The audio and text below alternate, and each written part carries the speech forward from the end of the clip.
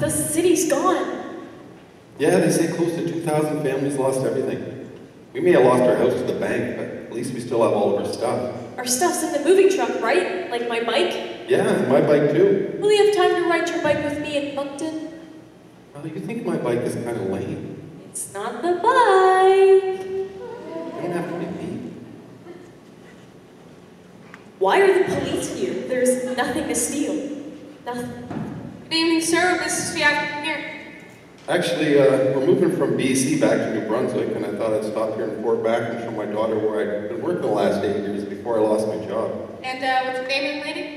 Cordelia. We're going to Winnipeg to see the hip, and then we're going to Moncton, I guess. Where's Moncton? I've been to Quebec once, but is there anywhere beyond that? I didn't think so. Oh, wait. The French guy. Jacques Richards. He's from there. You mean, Jacques Richard? No, it's a Jacques. It's his name, right? I think he's working in Toronto now. Poor guy.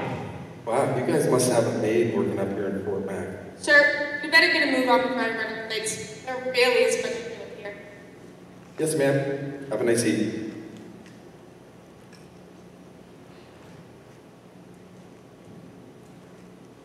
Looks like this car was reported stolen by his wife. Let's go after him. Nah, let him go. He lost his job, they're going to see the hip concert, and his daughter's name is Cordelia, for God's sake.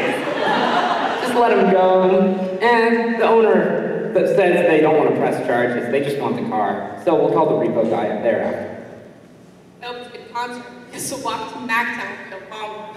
Moncton, not Mactown. Does it really matter? No, not really. Hey, they might get to see Jacques Richards, though.